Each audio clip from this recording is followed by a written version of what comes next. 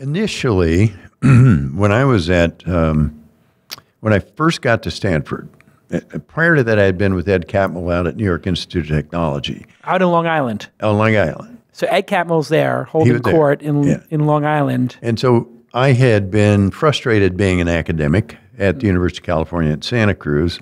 I quit and got in touch with Ed and said, I'd like to come out and work on capture system, motion capture system. So I was out there building a scanning LED-based motion capture system so they could, as eventually developed, so they could do animation. Right. Recording human body movements and having those mapped on animated characters.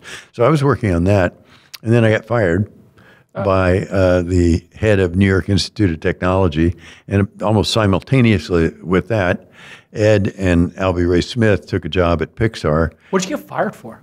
I wonder. Did you show up on time? Were you No, it's a long story. It was basically the guy was a bit nuts. Well, it had to be to. No, he was certifiable.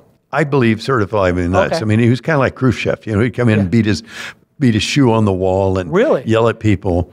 And so he was out of control. Yeah. Huh? Yeah, he was a little bit out of control. Yeah. So I ended up writing a letter to look for a job with someplace else. Right. But I used the local a PDP-10 to do it, the word processing system to do it, printed it on the local printer, deleted the file. He had a guy snooping on everyone, and he saw my letter.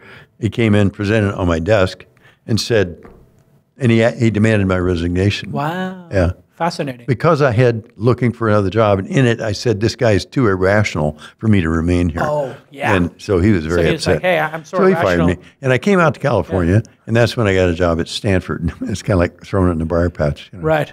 What was Stanford like in the early 80s then?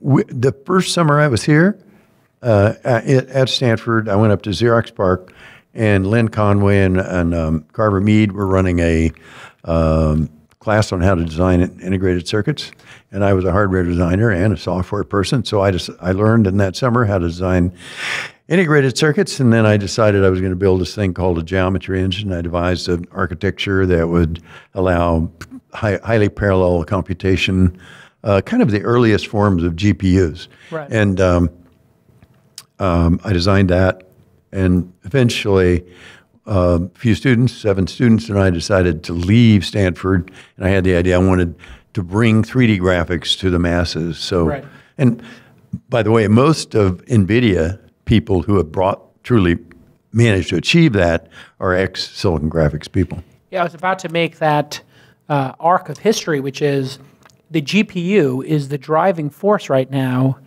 in Silicon Valley for self-driving cars, mining of cryptocurrency. And well, it's a highly parallel system, very inexpensive, lots of concentrated GPUs, graphics programming units, but they're all really just arithmetic units able to do floating point arithmetic and be programmed. And NVIDIA has been insightful enough to create a programming system that makes it easier to do, and they become essential to neural networks and all of these, modern AI is based on programming GPUs in parallel and doing neural networks.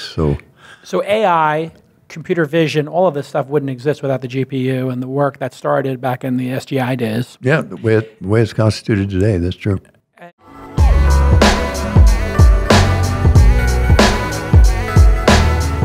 I want to first thank my friend Scott Walker for supporting startups, not just supporting This Week in Startups, but startups themselves. Walker Corporate Law, as you know, is a boutique law firm that specializes in the representation of entrepreneurs and startups. That's what they do.